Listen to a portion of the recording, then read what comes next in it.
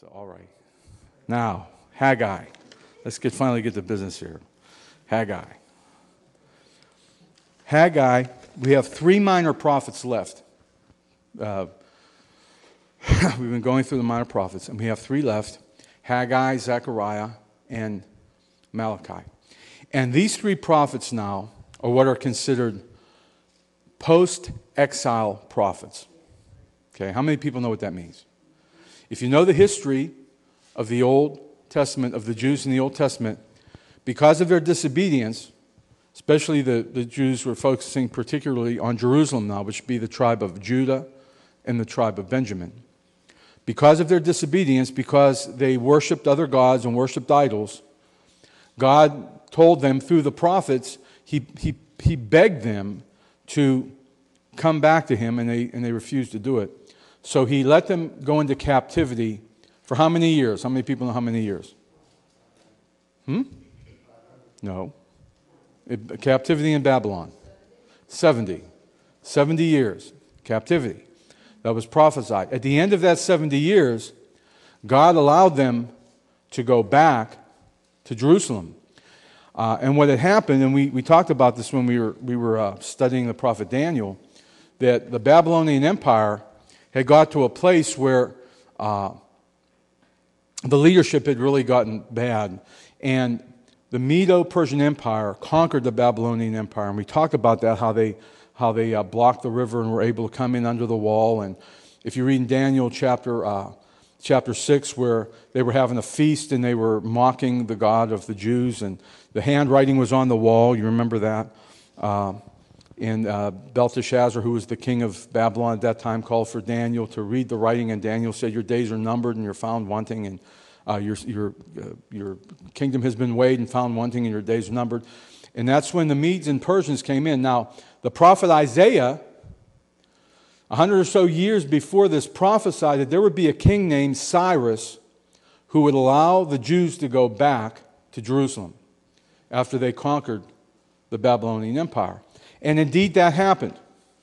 In the books of Ezra and Nehemiah, you read of the return to Jerusalem.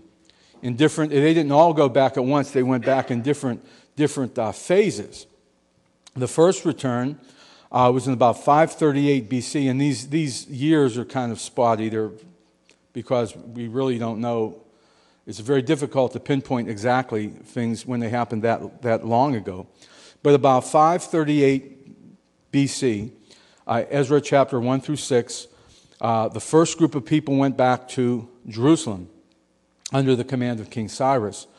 They had a leader named Zerubbabel, which means Babylon provides or Babylon protects. I can't remember exactly the name of that. But Zerubbabel was their government leader, and they had a priest named Joshua who went back with him. About 70 years later, at 458 BC, in Ezra chapter 7 and 10, Ezra went back with a group of people under King Artaxerxes. And then, about 445, Nehemiah returned with a group of people to rebuild the wall. When they first went back, their job was to rebuild the temple. And when Nehemiah came, his job was to rebuild the wall around the city. Haggai was a prophet around 530 BC, the second year of Darius Hystaspes, one of the kings. The Jews had returned from Babylon with Zerubbabel, and they began to reconstruct the temple, but the reconstruction stalled out. Because what had happened is they began to reconstruct the altar and so forth and the things that they would need to worship God. Some of the people around them began to oppose them. The Samaritans who lived in that land at that time, they weren't too thrilled about the fact that these Jews were coming back. They wrote a letter to the king and they said, if you let these Jews build their temple again, they're going to rebel against you. So the king told them to stop building the temple. And that went for a little while. He revoked his permission, but then it was granted again by his grandson, whose name was Darius. So we read here in Haggai a situation where God sent the prophet to the people they started to rebuild the temple, but then they left off. Okay? So starting with Haggai chapter 1, and we're just going to read a few verses. It's basically divided into to 4 different parts here. It's only 2 chapters long, so it's not a long book. But the first the first part from chapter 1, really all of chapter 1, is called "Consider Your Ways." Okay. The second part from chapter 2, verses 1 through 9, talks about the return of God's glory. From verse 10 to verse 19 in chapter 2, there were religious questions. And then in the last part of chapter 2, we talk about the reign of the Lord. So we see Haggai looking, again, like many of the prophets did, at his situation that was going on at that time, but we also see God showing him things that were to happen centuries and millennia in the future. So let's start chapter 1 and just read a little bit. There's not much to read. It says, "In the 2nd year of Darius the king, in the 6th month, in the 1st day of the month, came the word of the Lord by Haggai the prophet unto Zerubbabel, the son of Shealtiel, governor of Judah, and to Joshua, the son of Josedek." Now this Zerubbabel, if you read the genealogy of Jesus Christ, he is a part of that genealogy. So he was in the line of David. Okay? It says verse 2, "Thus speaks the Lord of hosts, saying, This people say, the time has not come, the time that the Lord's house should be built." The people were saying, they started it, but they just couldn't seem to get themselves restarted. You ever start something and don't finish it, and you start it, and then you look at it for like the next 3 years and say, boy, I got to finish this. It's like I was cleaning my room up. I started cleaning my little room up, and I got about a third of the way there, and I stalled out, So now every time I walk in, I look at it and say, one of these days I'm going to have to finish this job. Well, that's the way it was with the temple. They began to rebuild the temple, and they got this opposition, so they stopped. But instead of trying to find a way to start up again, they just kind of laid back. And it says in verse 3, "Then came the word of the Lord by Haggai the prophet, saying, Is it time for you, O ye, to dwell in your sealed houses, and in this house lie waste?" He says, you're building your houses. You're taking care of your stuff. You're taking care of where you live. Don't you think it's time you look after the house of the Lord? Don't you think it's time you look after the rebuilding of the temple? Because that is the most important thing. The temple was the center of worship in Israel. It was the center of worship in Jerusalem. He says, you've built your houses. You've taken care of your property. Now what about mine? In other words, they were neglecting the worship of Yahweh. They were neglecting what God had called them. The reason why God had allowed them to come back to Jerusalem was to reestablish true worship. And instead, they were just building their own houses. Okay.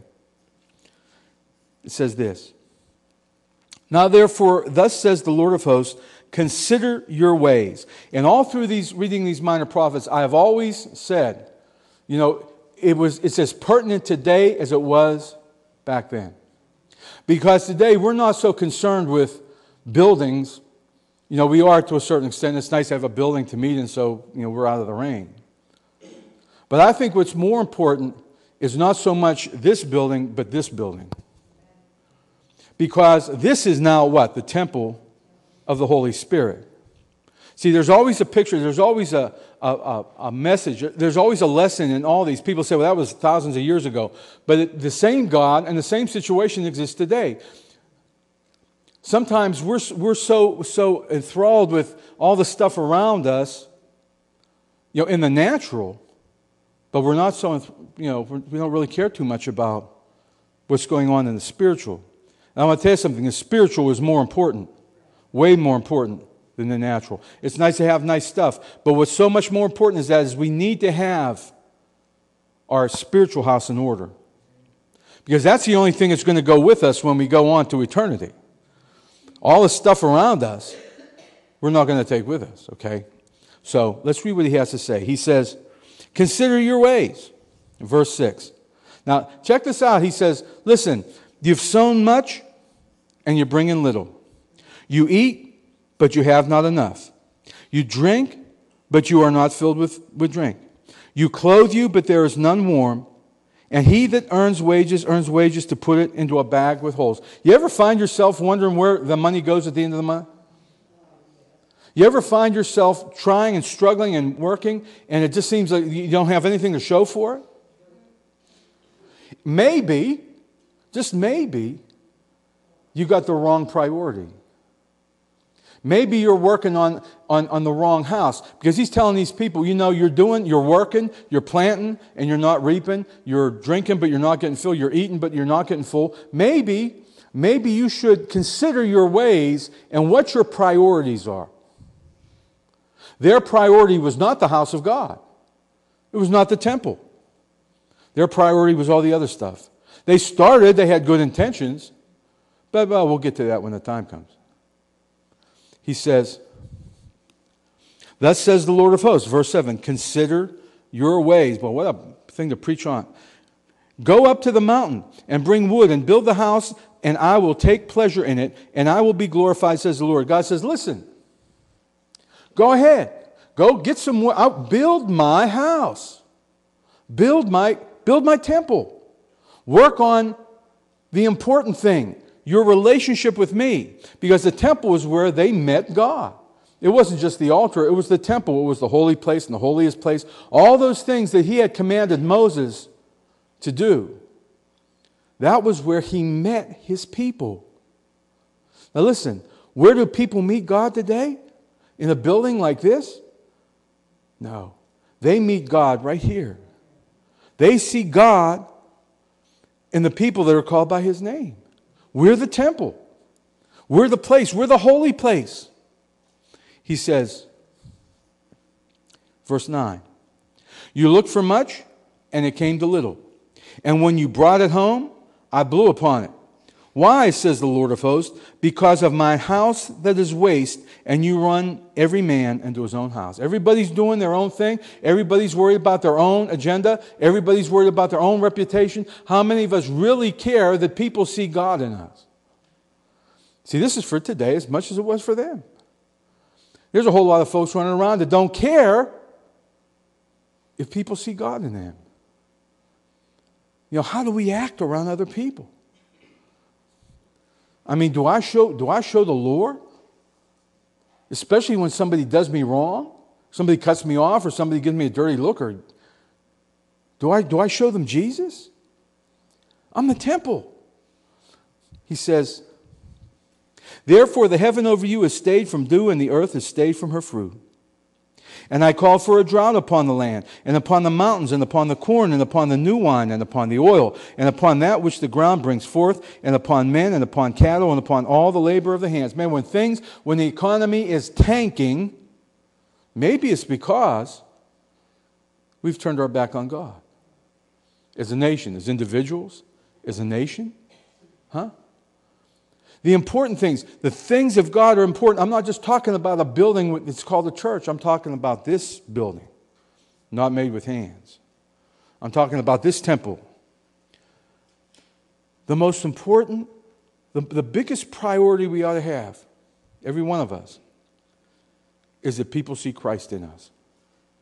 That people see Jesus in us.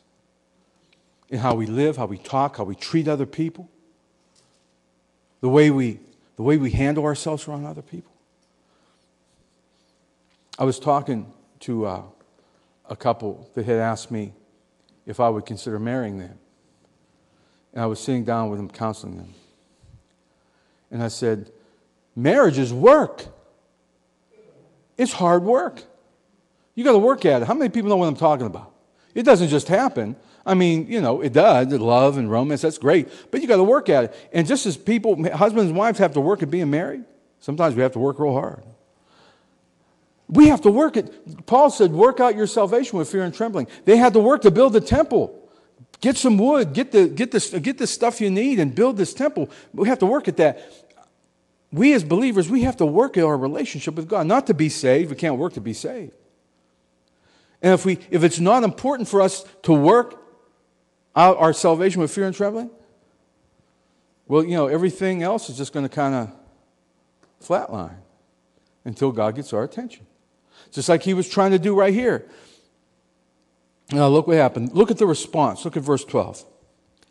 Then Zerubbabel the son of Shealtiel and Joshua the son of Josedek, the high priest, with all the remnant of the people, what did they do?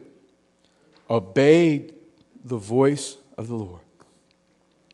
They said, all right. They got the message.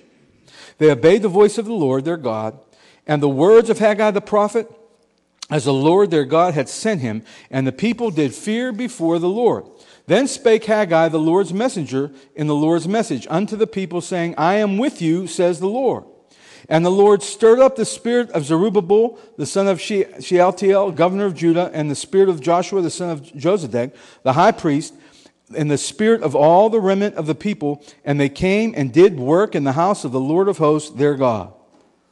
They listened, they obeyed, and they did what God told them to do. Now, a lot of people read this and they'll talk about, every church needs stuff. This isn't about working in the church. I mean, it's important we do that. We all have a calling, we all have a purpose. But this is about this temple. This is about this thing. This is where God dwells. This is where the Holy Spirit dwells. If we hear God's voice and we're obedient, God will bless. He'll bless. We'll see an increase. We'll see that, we'll work and we'll have something to show for. We'll see God bless. We'll see things happen the way we desire to see them happen. All we need to do is be obedient to His voice. Okay? Now, that's the first part of Haggai. That's the foundation. They came back. They started the good work. They stopped. And if historically, they say that the second temple, is considered the second temple, was dedicated around 516 BC. So it was about 32 years or so in the building from the time they came back. It took them a while to build the temple. But they did it. They were obedient. Now listen to what God had to say because of their obedience in chapter 2. Starting at verse 1. Now, and this is he's giving time frames for this. So this is like history.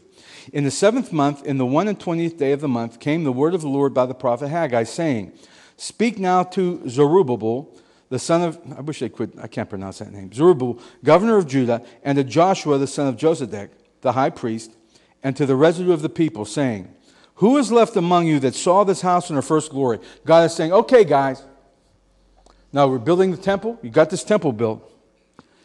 How many people, if you read in the Old Testament, when Solomon built his temple, it was laid out. I mean, it was like gold and silver and massive. And if I forget how many billions of dollars it would cost to build the same thing today. It was laid out. And it says, if you read in Ezra, it says that when they built this second temple, the ones who were really old, well, when they dedicated the second temple, there was a lot of crying going on. Some of the younger ones were crying because, wow, we got our temple. But the older ones were crying because the second temple wasn't nothing compared to the first. Some of them cried because of what they had lost. Some of them cried because of what they had that never had before. He says, Who is left among you that saw this house in her first glory? How do you see it now? Is it not in your eyes in comparison of nothing? As of nothing? Did you ever think about this? And I think of times, I look back in my life, in my Christian life. I was saying this Sunday, when you first get saved, man, you see God move. Huh? See God move and things and then you get hit with a 2x4. Boom. Then it's like, and then it seems like everything after that is just nothing. Seems like it's just nothing. It's just, I can remember saying, oh, Lord, I wish it was like it when I first got saved. Anybody ever say that? You know what? I want to tell you something. Nothing that God does is any better or worse than anything He's ever done. You hear what I'm saying? This second temple wasn't nothing like that first one. But it was just as valuable. It was just as important. It was as much a place of meeting as it was in Solomon's day. See, it's not the grandeur, it's not the gold and the silver, it's the Spirit. It's the Spirit. You know, sometimes you look at folks, and this is like, we talk about this temple. Man, there's some folks that know how to dress this temple up. You know, got them $1,000 suits going, jet airplanes, big buildings with lots of people in them. And there's other folks out on the street, sometimes with blue jeans and tattered clothes. Is one any better than the other? What makes the temple worthwhile? It's not what's on the outside. It's not the gold and the silver. It's what's on the inside. He says, listen. He says, is it not in your eyes in comparison as of nothing? Verse 4. Yet now, be strong, O Zerubbabel. Don't look at the outside. Be strong, says the Lord, and be strong, O Joshua, son of Josedek, the high priest. And be strong, all ye people of the land, says the Lord, and work, for I am with you, says the Lord. See, that's the most important thing. It doesn't matter if you have a $1 billion building or a shack. God, if the Spirit is there, God is with you. That's the message. That second temple didn't look like nothing. But you know what happened over the years, over the hundreds of years after this? A fellow came along named Herod. King Herod. King Herod was Idumean. He was a descendant of Edom. And he became the king of Israel. Not the real king, not God's king, but the Romans made him king of Israel. And you know what he did? He built a temple just like Solomon's. He built the temple in Jesus' day. Herod's temple was probably as glorious, maybe even more so than Solomon's was. Because Herod, man, he didn't do anything halfway. So he built this great, gigantic temple with gold and silver and the whole 9 yards. For the people. Yeah, for the people. For himself. You know what Jesus did when he went in that temple? He didn't look around and say, "Wow, what a great temple." He kicked out the money changers. He cleaned the place up. That temple became a den of thieves. The Spirit was no more in that temple than it was in anything. Why? Because it was glorious on the outside. See, that was considered the second temple. It was glorious on the outside, but it was wicked and dead on the inside. So it's not what's on the outside. It's what's on the inside that counts. He says, I am with you, says the Lord of hosts. Verse 5. According to the word that I covenanted with you when you came out of Egypt, so my Spirit remains among you. Fear ye not. My Spirit is here. It's not what's on the outside, it's what's on the inside. If God's Spirit is in it, it doesn't matter what it looks like. Because God's Spirit is there. For thus says the Lord of hosts in verse 6, yet once it is a little while, and I will shake the heavens and the earth and the sea and the dry land. See, now he's looking on now. He's looking in the future now. And I will shake all nations, and the desire of all nations shall come. And I will fill this house with glory, says the Lord of hosts. He's saying it might not look like much, but my glory is going to fall on this in a greater way than it ever fell on Solomon's temple. And you remember when Solomon first dedicated his temple, if you read back there in the Old Testament, man, there was so much glory there, they couldn't stand up. That place filled up with smoke, and everybody was getting slain in the Spirit. God said, this one might not look like 1/10 of what Solomon's was, but I'm going to bless it with my Spirit like I've never blessed it. And I want to tell you something. You might not look like some great preacher, but God will give you a measure of the Spirit greater. Jesus said in his day that John the Baptist was the greatest man that ever lived, yet he who is least in the kingdom of heaven is greater than John. Why? Because we got something without measure that John didn't have. We got access to the Holy Ghost. When that Holy Ghost fell on the day of Pentecost, he gave us something that these folks back here only wish they could have had, like we had.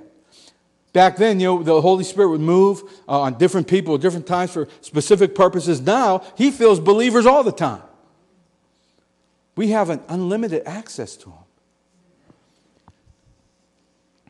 He says, I'll shake all nations in verse 7, and the desire of all nations shall come. Who's the desire of all nations? Jesus Christ. He's looking forward to the second coming of Christ. He's coming back to Jerusalem. He's coming back to the Mount of Olives. I'll fill this house with glory, says the Lord of hosts. The silver is mine and the gold is mine, says the Lord of hosts. The glory of this latter house shall be greater than of the former. It doesn't look like much, but it's going to be greater, says the Lord of hosts. And in this place will I give peace, says the Lord of hosts. In that place where they built that second temple, it didn't look like much, but I'm telling you, in that very same mountain, there's going to be a temple built sometime where Jesus himself is going to sit. They ain't there yet, but they're working on it.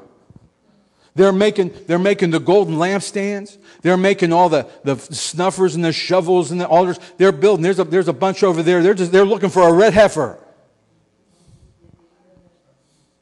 But they need to purify the priest. They're getting ready. They got the garments ready. They got the cups ready. They got everything ready. They're ready for that third temple because that's where Christ is going to come back. Now, look at the next section. Talked about the promise. He blessed them. He's saying Christ is coming. The glory of God, the desire of the nations coming. The glory of the latter house will be greater than the former. Verse 10. Look at this. In the 24th day of the 9th month. Now here's the next section. In the 2nd year of Darius came the word of the Lord by Haggai the prophet, saying, Thus says the Lord of hosts, ask now the priest concerning the law. Now he poses a question.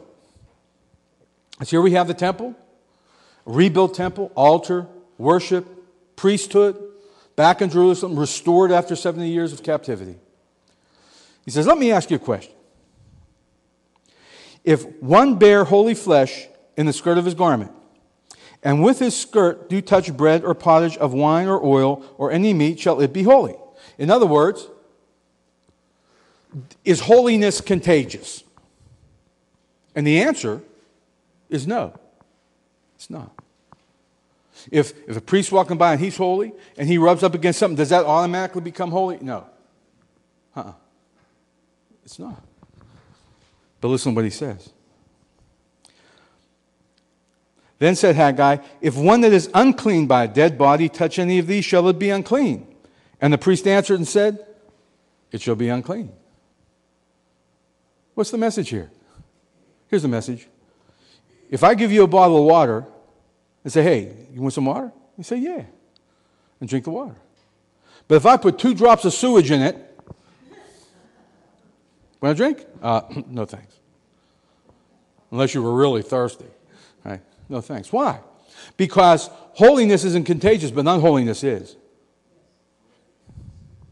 See, that temple that they built, what Haggai was saying is, listen, this is holy ground.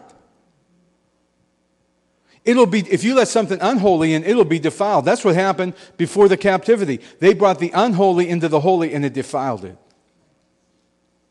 How many people know that if you allow yourself to rub elbows with the unholy without a specific purpose of preaching the gospel, if you just kind of hang out, there's a bigger chance that you're going to get unholy than they're going to get holy just by you being there?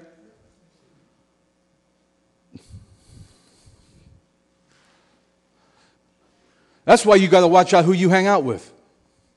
That's why you got to watch out what you spend. You know, if I turn on the TV or if I turn on the internet and I look at something filthy, I'm not going to make it holy by looking at it. It's going to defile me.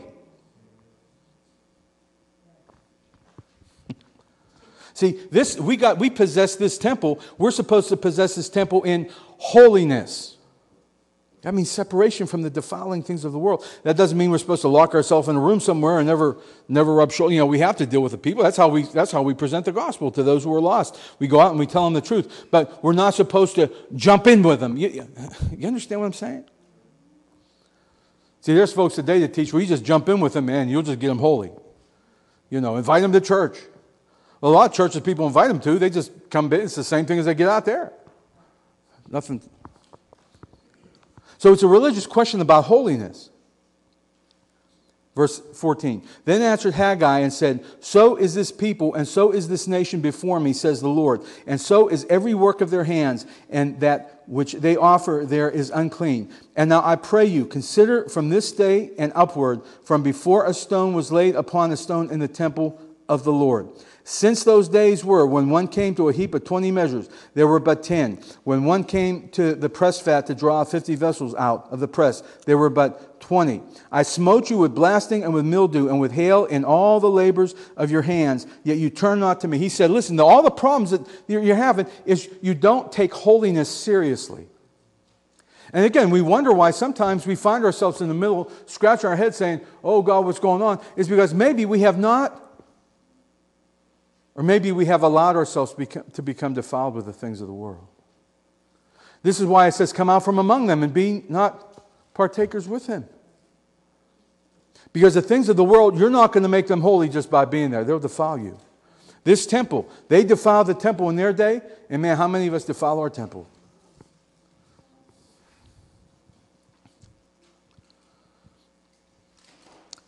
He said, consider from this day and upward, from the 24th day of the 9th month, in verse 18, even from the day that the foundation of the Lord's temple was laid, consider it. Is the seed yet in the barn? And yet the vine and the fig tree and the pomegranate and the olive tree has not brought forth. From this day will I bless you. He's saying, listen, get holy, get right. He called his people out from Egypt. He wanted them to be a peculiar, special people, set apart for him. He wanted the nation of Israel, the children of Israel, to be a picture to the rest of the world of how holy he was. And if he wanted that for them, you know what? He wants that from us. This idea of what the world sees in us is so important. There's one more section. And here's the glorious section. It says this. And again the word of the Lord came unto Haggai in the 24th day of the month, saying, speak to Zerubbabel, governor of Judah, saying, I will shake the heavens and the earth. How many people know a shaking is coming? See, he was looking here way beyond his time. He was looking beyond the time of Christ. He was looking beyond our time. Now he's getting a picture of something that is yet to come. A shaking. It's starting even today. We see little shaking going on in the world here and there. Not just earthquakes, but turmoil in the world, confusion in the world, things being turned upside down. He says, I'm going to shake the heavens and the earth. And listen to this. And I will overthrow the throne of kingdoms. And I will destroy the strength of the kingdoms of the heathen. Remember Psalm number 2. Why do the heathens rage and the people imagine a vain thing? And I will overthrow the chariots and those that ride in them, and the horses and their riders shall come down, every one by the sword of his brother. The smart bombs, the tanks, the helicopters, the supersonic jets, the nuclear weapons, I'm going to disarm and disable every one of them.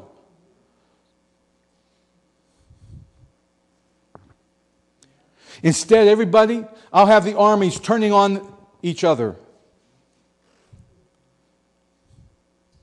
And we saw that happen in the Old Testament. Remember when Jerusalem was surrounded? And Hezekiah called unto God and said, God, there was a letter. They wrote a letter to him. They said what they was going to do to him. And Hezekiah said, God, do you read this letter? Prophet Isaiah said, don't worry. They ended up killing each other. Last verse, and we're going to close. In that day, says the Lord of hosts, will I take thee, O Zerubbabel, my servant, the son of Shealtiel, says the Lord, I will make thee as a signet, for I have chosen thee, says the Lord of hosts. Well, you know what? Zerubbabel died a long time ago. But Zerubbabel was in the lineage of Jesus Christ. And he says, I'm going to take you and make a signet. You know what a signet is?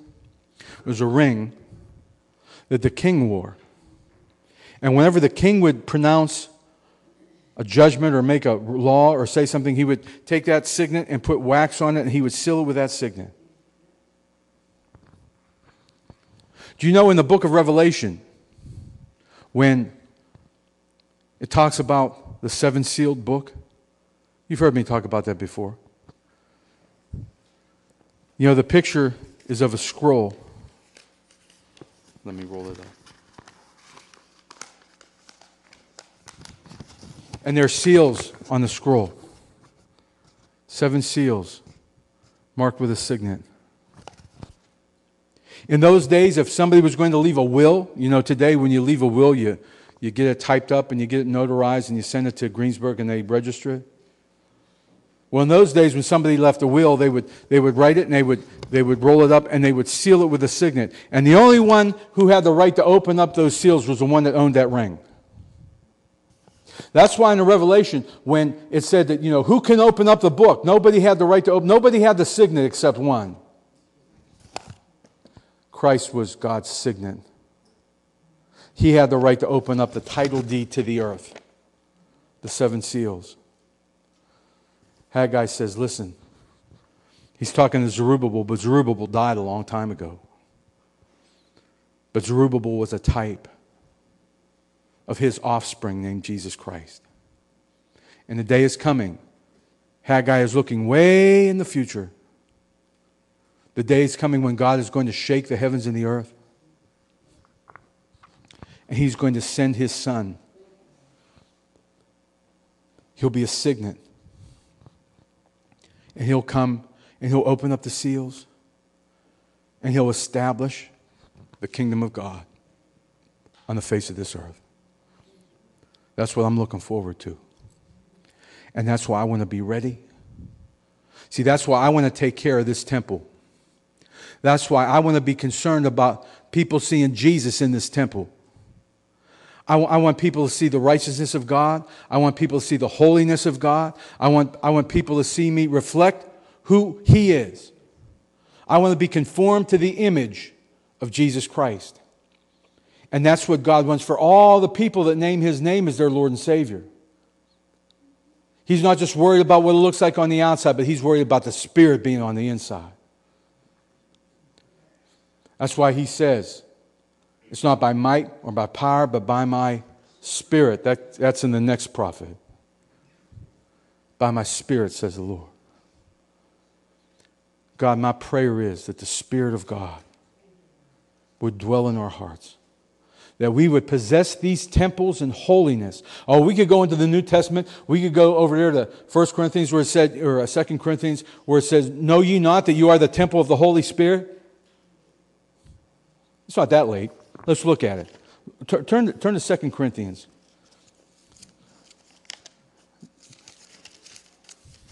It's not snowing tonight, is it? Okay.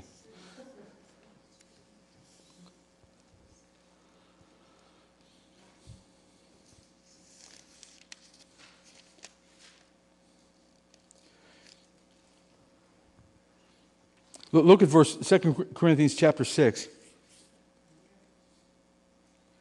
and verse 14. It's not the one I was thinking of, but that's the one we'll read. He says this, be ye not unequally yoked together with what? Unbelievers. For what fellowship has righteousness with unrighteousness? What communion has light with darkness? And what concord has Christ with Belial? Or what part has he that believes with an infidel? And what agreement has the temple of God with idols?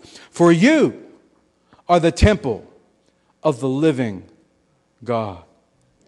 As God has said, I will dwell in them and walk in them, and I will be their God, and they will be my people. Wherefore, come out from among them, and be ye separate. So there ought to be a difference between Christians and the world. There ought to be a difference. I'm not saying we got to be high and mighty. I'm not saying we got to act weird. I'm saying there got to be a difference. There's got to be a change. Wherefore come out from among them and be ye separate, says the Lord, and touch not the unclean thing, and I will receive you, and will be a father unto you, and you shall be my sons and daughters, says the Lord Almighty. Consider your ways, Haggai said.